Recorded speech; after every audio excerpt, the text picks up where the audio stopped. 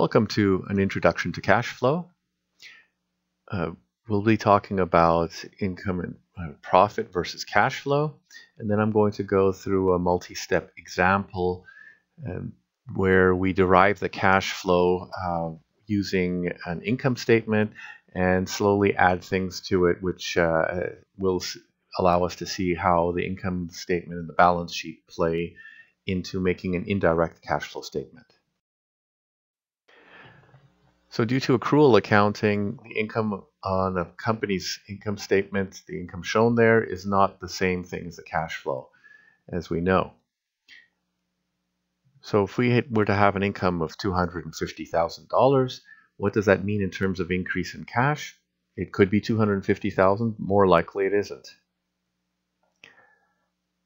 One thing would be, as an example, if the company earns $250,000 and has a cash flow of $250,000, then what happens if the company takes a profit and buys a machine for $100,000? Well, the cash would be reduced, of course, by the amount of that purchase, and an asset will be increased in conjunction with that. So from a balance sheet point of view, you'd have cash going down by $100,000. You'd have a fixed asset of the machine or the equipment going up by 1,000. So it does affect cash flow, but as you'll notice, there's nothing will happen on the income statement. If you buy an asset, nothing happens to your income statement. So that's the issue we're talking about here. So income and cash flow can diverge. So let's start with a simple business. You start investing by investing $4,000 in a company in exchange for equity in that company. So the initial balance sheet would just be the assets on the one side, which is cash, liabilities and equity. There's no liability, there's just equity, $4,000. Now let's say you buy and sell things for double the price. And in the first year you buy $5,000 worth of goods and you sell them for $10,000. We're making a very simple income statement. We're not going to assume any kind of taxes or anything of that sort. So if everything goes according to that plan, we have $10,000 of revenues and $5,000 cost of goods sold, and we earn a net income of $5,000. As you can see, the cash flow would look the same. And what would happen with the balance sheet? We would have an increase through the profit of $5,000. We would now have $5,000 more than our initial amount, which was $4,000. So here we have the $9,000 in cash. And on the liabilities and equity side, we also have $9,000. We have our initial paid-in capital, our initial stock, and we now have $5,000 of retained earnings. The cash flow, as I mentioned, is the same as the net income. Now what we're going to do is we're going to add some more complicating factors here. The base income statement will not change because we're in all cases looking at selling $5,000 worth of goods, of inventory, for $10,000. However, now in this case, instead of $5,000 purchasing $5,000 worth of goods, we've purchased now $5,500 worth of goods instead of the $5,000. So our income statement, as I mentioned, would be the same. Sales, cost of goods sold, that's fine. But now on the balance sheet, we'll have earned $5,000 extra on top of what we had before, what we started the year with rather. But now we've spent an extra $500 in goods, which we haven't sold yet. So they will be in our balance sheet as inventory. And in exchange for that, we'll have $500 less of cash.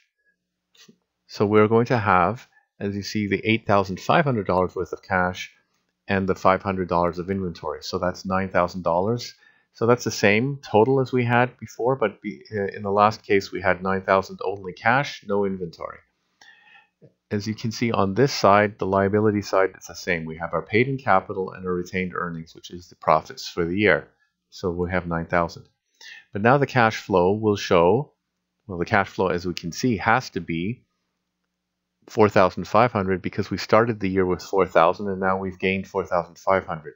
How is that calculated? We take the net income, and the increase in inventory has a negative effect on our cash status, and our inventory went from 0 to 500, so it's minus 500. That gives us our cash flow. Throwing another additional factor in, let's assume that one of the customers didn't pay, and so the item is item sold for $1,000. Again, we'll see that the income statement will look the same. Now, since we haven't received the cash from the customer, that would mean we have another $1,000 less of cash, but instead we have, well, an accounts receivable that we're expecting the cash in the future period. So as you can see here, the cash is now not 8,500. We already had 500 less from the initial 9,000 because of the inventory. Now we also have 1,000 less from the accounts receivable, but our total again is still 9,000, and nothing has happened on our liability side of the balance sheet. So our cash flow, again, we know the answer here. The cash flow went from 4,000 to 7,500, so it's gone up 3,500.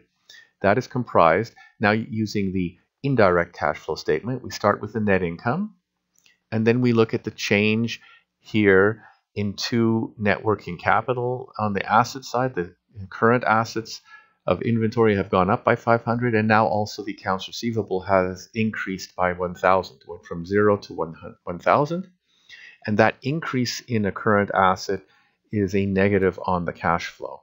So now that gives us our 3,500. Now we're going to add another twist. At the end of the year, now let's assume that the company has not paid one of the suppliers $750 worth of purchased goods. So what does that mean? Again, the income statement, we can skip right over that. It's going to be the same. We have profits of 5,000. The balance sheet, however, will show that we owe a supplier, so that's going to be a current liability, accounts payable of $750 for purchased goods.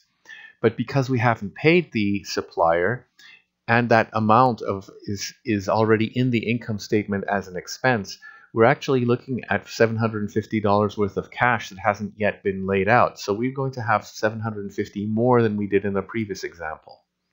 So the balance sheet will look like this. 8,250. We had, of course, 7,500 last time. Now we have 750 more here in cash. We still have the accounts receivable and the inventory from the previous two examples. And now we have accounts payable on the liability side. We owe $750 to our supplier. This has now increased our total balance sheet sum. We're now at 9,750 instead of the 9,000 that we had beforehand, because our liability side has increased by 750. Now the cash flow should show again that increase from 4,000 to 8,250. So that's 4,250, and that's what we have. We're again going the indirect method. So net income 5,000.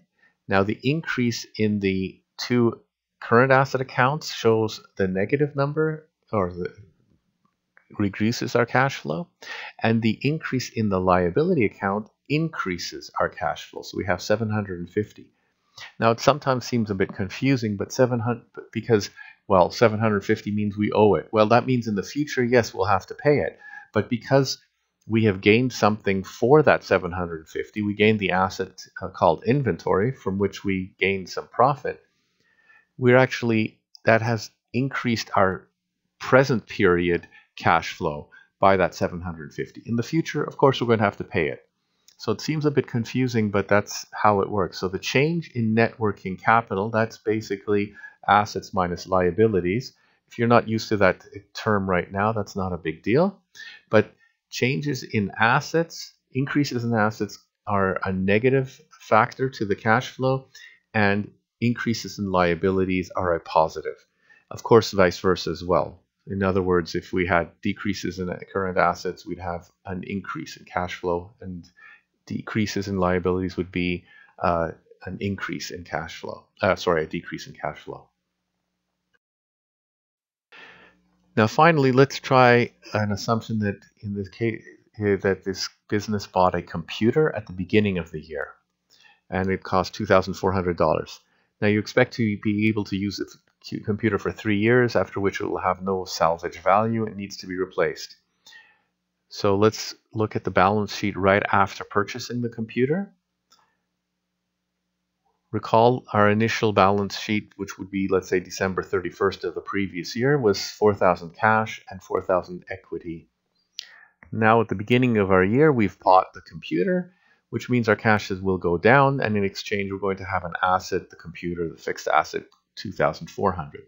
So our cash is 1,600, fixed asset 2,400, and nothing's changed on the liability side.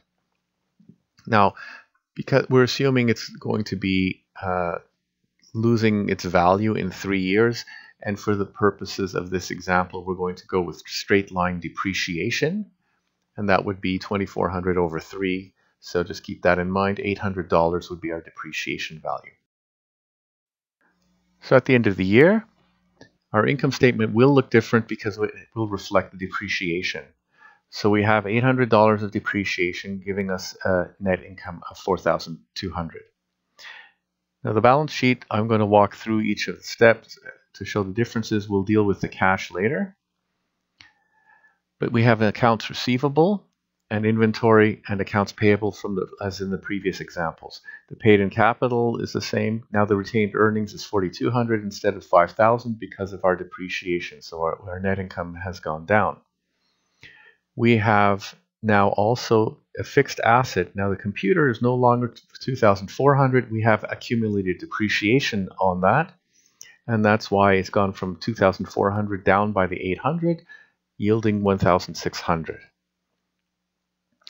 So the cash flow we knew from the last example, we're going to separate it out. We have the cash flow from operations, which again shows exactly the same thing as the last example. But now we have cash flow coming from investment, and we spent $2,400 on investing. So the cash flow from investing is minus 2,400 because cash went out. So we total the cash flow from operations, cash flow from investing. That gives us our total cash flow. Just for your information, we of course don't have any cash flow from financing. So these two together yield the total cash flow, which is 1,850. And to check, we started the year with the 4,000. We have a cash flow of 1,850, so that gives us the ending cash flow of 5,850. So it works. So thanks for your attention. The goal here was to give a bit of an insight into how the indirect cash flow statement worked and why it works as it does. And I hope that worked. So thanks again.